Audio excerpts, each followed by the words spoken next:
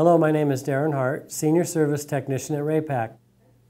After watching this video, you'll be able to winterize your pool heater, protecting it from potential freeze damage. In moderate climates, heater operation can continue during short-term cold spells. When temperatures are between 0 degrees and 32 degrees Fahrenheit, continuous pump operation and flow must be maintained. Do not use the heater to maintain water temperatures just above freezing or for freeze protection. In cold climates, prolonged operation with water temperatures below 50 degrees Fahrenheit is not recommended and can seriously damage the heater. The heater is not warranted against freeze-ups. For cold climate areas, please winterize or shut down your heater.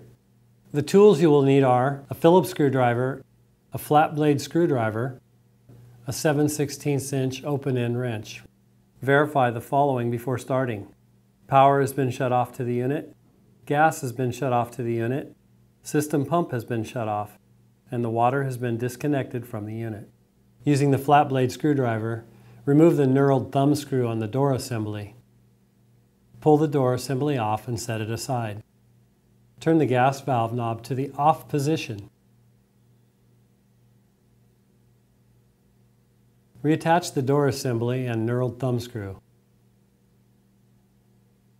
Unscrew and remove the drain plug on the inlet-outlet side of the heater under the water pipes, then set it aside. If your heater has cast iron ASME headers, loosen the brass-seated drain cock from the bottom of the inlet and outlet header.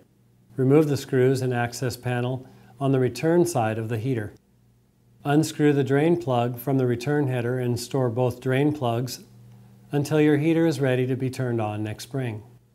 If your heater has cast iron ASME headers, use a 7/16 inch wrench to unscrew and remove the rear drain plug from the return header. Store the drain plug in a safe place until your heater is ready to be started up next spring.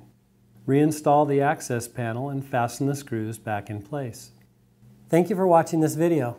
For more information about this heater, visit our website at www.raypak.com. Please subscribe to the Raypak channel on YouTube for additional how-to videos.